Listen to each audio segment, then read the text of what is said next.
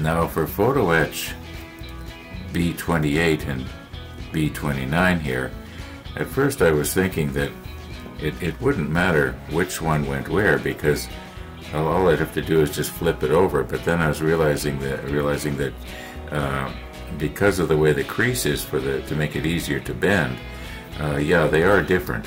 So I've made up a couple of different tins here to keep them separate. And also I was trying to figure out now where on the side of this, maybe I should nip them off and then we'll talk about this.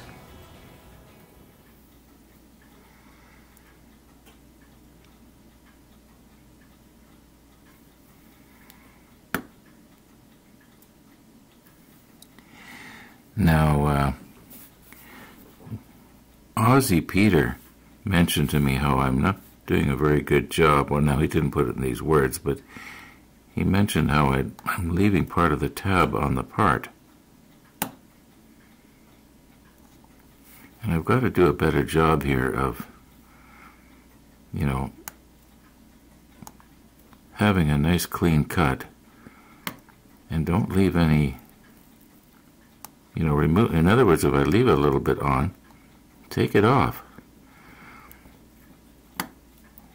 And what I had commented back was, or replied back, was to the effect of that I am becoming satisfied with the mediocre.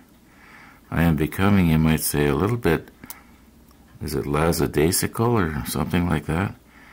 And I've got to get back to the way I was a year ago when I was doing the Bismarck. And I was, you know, wanted to do a reasonable job. Okay, so this is number 29. Okay, so now we'll do number 28.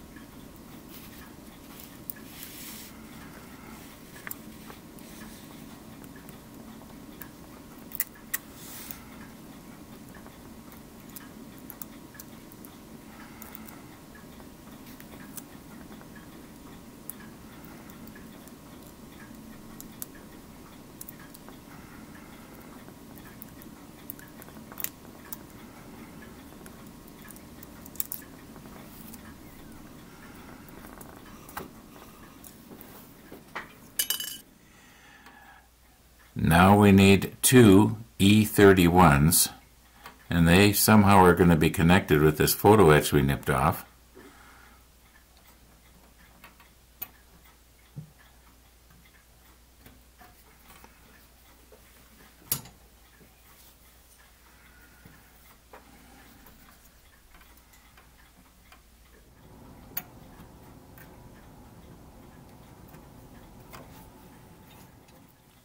Obviously this comes off,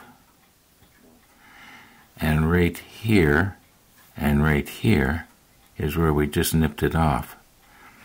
But see this little nub right here, just right there and there, I believe that stays on.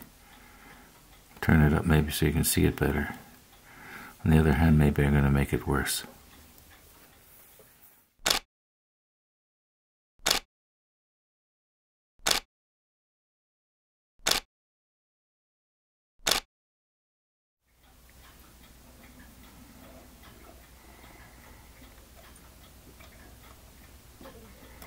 Now the idea of having it on this little block of wood is so I can press down, and it, as you can see, it nipped off fairly flush.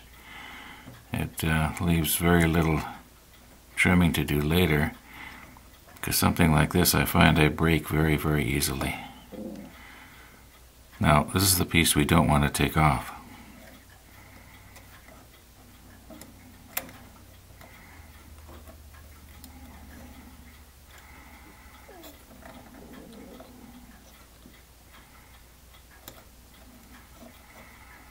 And there should be another one here. There it is. See if I can press down fairly firmly, and it does a better job usually. Of course, because I'm trying to show you now, it's not going to work.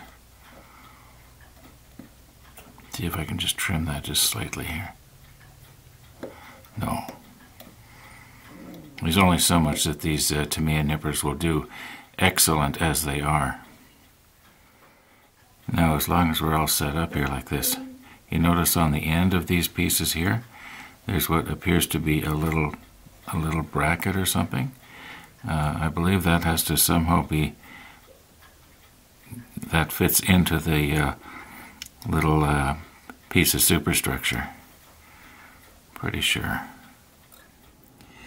Okay, first of all, I am not going to try and sand these down anymore, like where we just cut it off with the cutter. Yeah, it could be trimmed a little bit better, but this is just so bendable. This plastic is so easily broken. I'm just not going to do it. You probably can't even see right now that it's not, and you're just right over top of it here. I will move in a little bit in a minute, but I was kind of concerned that, where's my tweezers? Okay, this B28 here, which is supposed to go very carefully now.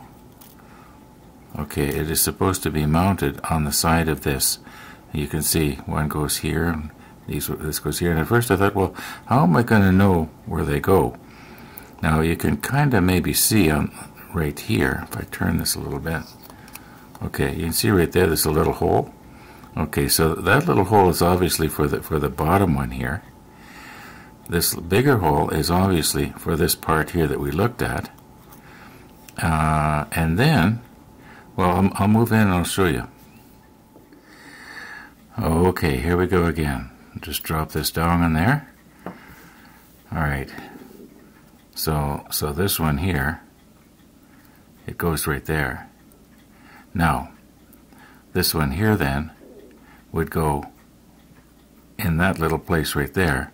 Remember I said we have to be careful not to scrape that off when I was getting rid of the flashing along the top there? Well, and I said something that I thought maybe it was supposed to represent a light. Well, no. That is supposed to be a place where the end of the photo etch goes. Okay, so that kind of makes it simple, right? Yeah, right.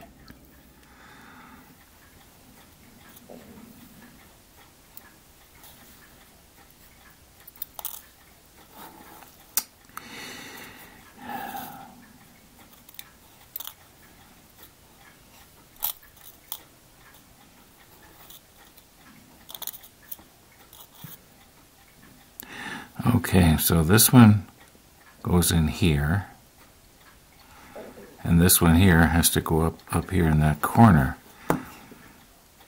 So that means that this whole thing has to be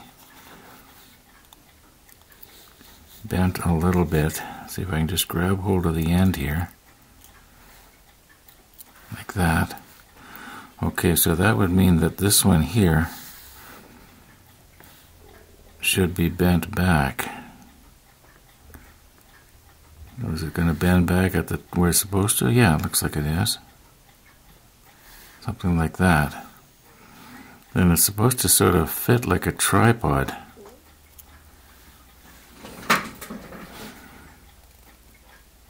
I don't think I'm going to be able to do this on camera. But you can sort of see the way it's supposed to go there. This one goes in here, and then it has to lean forward enough. Okay, I can see how it's supposed to go, but I'm afraid, folks, I'm going to have to do it off camera. It's just too precarious here for me, and I'm just too shaky and whatever. Okay, so when I was trying to see how I was going to do this, I suddenly realized that maybe I can do it on camera. Okay, now what I want to do is drop this down in that hole. And I'm going to do it one leg, you might call it, at a time.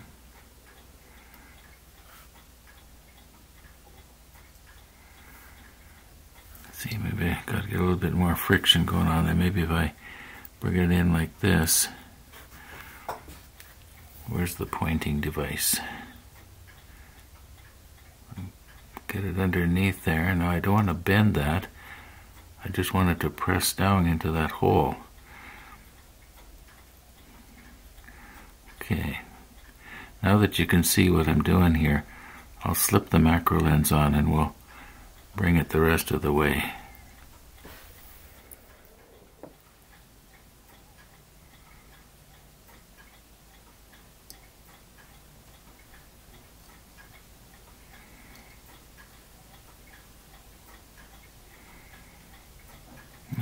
To just pop into that hole.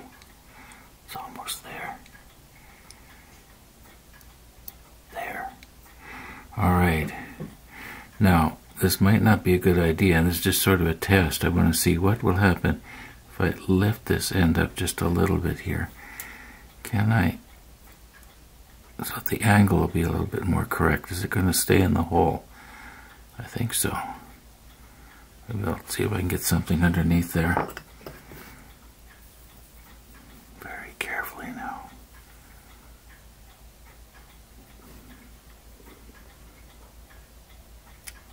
Okay, it looks like it's still there.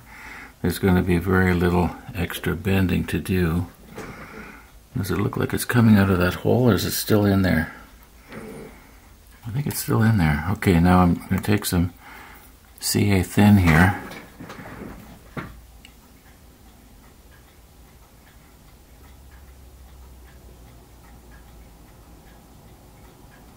It's not coming off.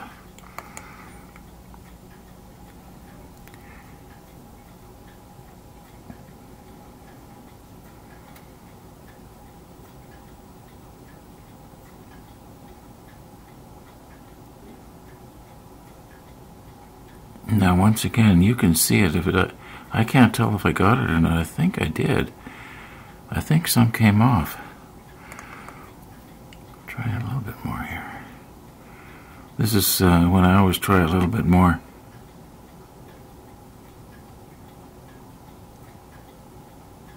That's generally when Murphy pops out of his box. Okay, I think I got it. Let's just leave that for a little while and see what happens. Okay, approximately an hour has passed here, and I'm trying to figure out how can I release this without putting a sudden stress on that little joint.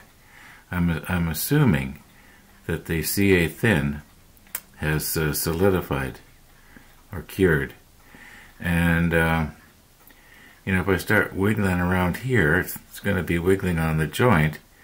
If I could just very gently spread the tweezers, by turning the screwdriver, that might work. I'm just going to give it a try here.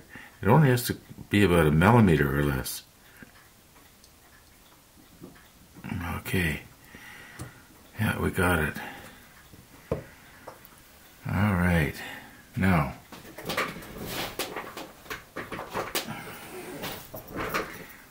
get a little block of wood on there, because we do want to take a close look, right?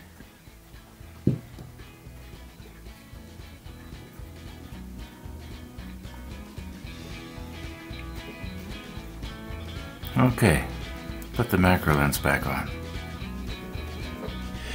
Here in Winnipeg, we're under what you might call lockdown. We're under some pretty stiff rules and regulations, and if you don't adhere to them, you can get fined. And that's a good thing. Anyway, one of the regulations is that other than immediate family that lives in your house all the time, you can have one other guest on a regular basis, like one friend that can come over. And one of my neighbors approached me the other day and he says, could I be your one friend? And so I said, sure. Well, yesterday at 3:30 he walked in because that's the appointed time. And I'd forgotten he was coming, and I was kind of embarrassed. It really threw me for a loop. You remember yesterday, in yesterday's episode, I said something about, well, it's 20 after 3 or something? Well, it really was. And I got to editing out the program or the video and trying to get it uploaded to YouTube, and here's my friend coming over wanting to have coffee with me. Well, we're not going to do that today. We're going to get our program all edited and uploaded to YouTube before he gets here. At this very moment, it's 5 minutes after 3, and I think I'm going to make it. Anyway, I'm going to have to call it quits here. Thanks for watching, and all being well, we'll see you tomorrow.